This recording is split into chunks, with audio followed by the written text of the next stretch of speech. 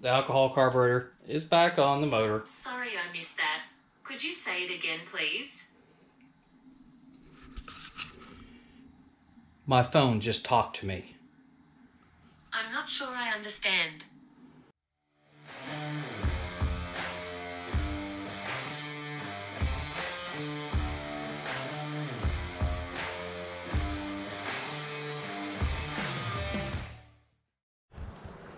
Hey guys, guess what? Part 2. It's all installed. Yep, it's all installed. We are getting pump gas. It's actually 93 octane into the tank. I actually drained the tank, so there's no more alcohol in it. There might be a little bit of alcohol in the lines, but it's not going to be that big of a deal. Already changed all the spark plugs out, so those already go. Running some auto lights in there, 103s I think is what the number's on it. So, but the carburetor is all set up, fuel pressure gauge is up here, so it's all set up ready to go. Throttle linkage, everything. So as soon as we get some fuel in this sucker, I'm going to primer it up, check for leaks, check the floats real quick, check the fuel pressure, make sure it's okay, and go from there. So should fire right on up. So anyway, so you'll be with me when we fire the sucker up, so hope it goes good. What I'm going to do first is just go ahead and turn the pump on, check for leaks real quick. I'll just turn it on a little bit until it builds a little bit of pressure here. I'm going to shut it off. So let's try that and see what happens.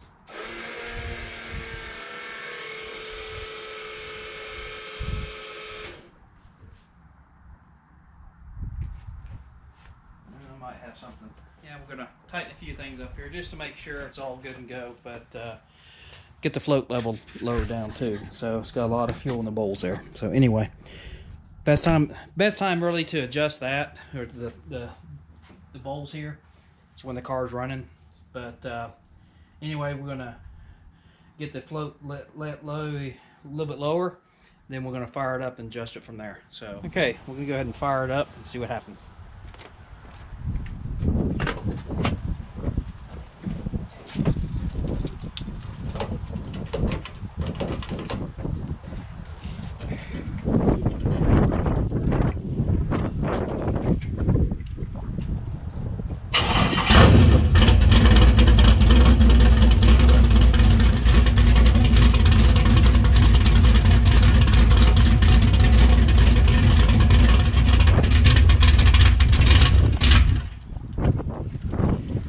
Started. Just got one little leak here in the back I need to take care of, but just adjusting the float. So, and basically how to adjust that float, I get it started, kick off the fuel pump and let the fuel draw down on it. Then I can adjust it a little bit, flip the pump back on, and go from there. So anyway, it's a good sound.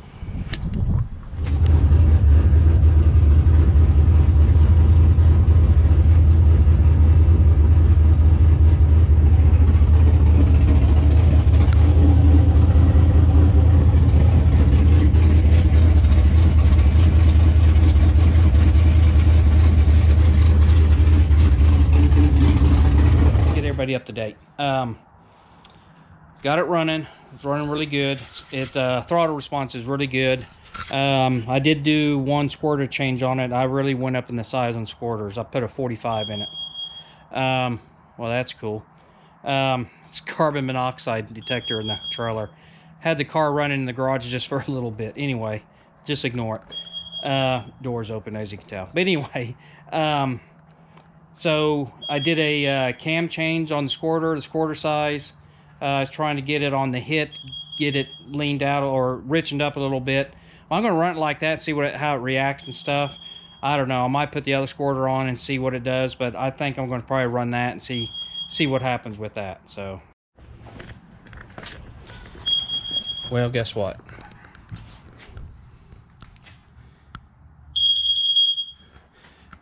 It's our carbon monoxide detector in our trailer.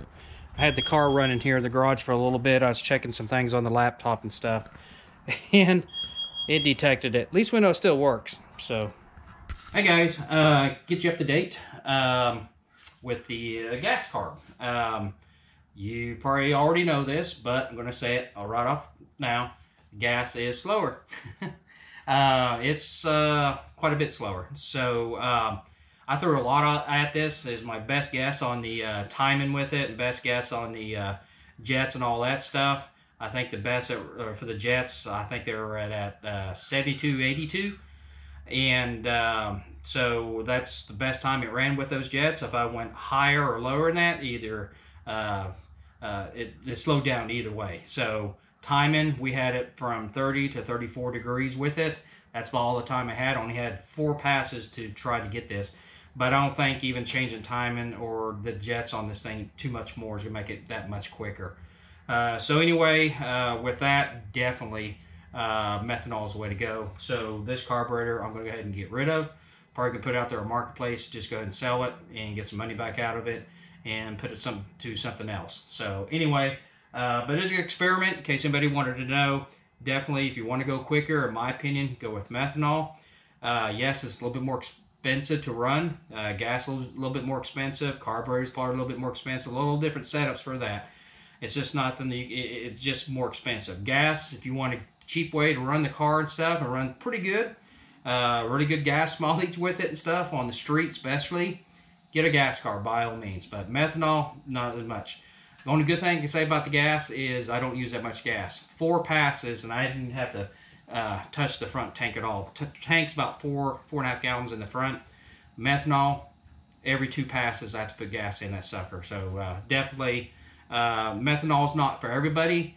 There's a lot more maintenance with methanol, oil changes, and all that good stuff. It's very corrosive. We have to, disassemble the carburetor quite often. Make sure it doesn't sit too long with the methanol in it. Definitely, methanol is not for everybody, but for gas, easy maintenance, run, that's the way to go. So anyway, with that, like I said, I'm going to pull that off. We're going to go get it up on the marketplace, get it sold, and we're going to try something else. I might get a different cam for this, different heads. I'm not too sure what I'm going to do right now. But anyway, I do know that carburetor won't be on the car. We're going to go back to methanol. So anyway, hope these videos were really good and tell you or show you what it takes to convert one of these over.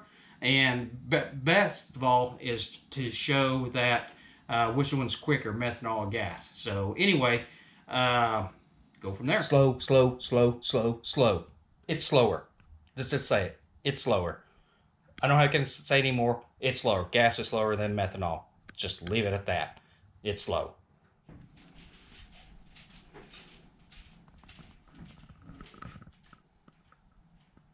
Hey, if you like what you see, hit that like button and subscribe to my channel. I do appreciate it.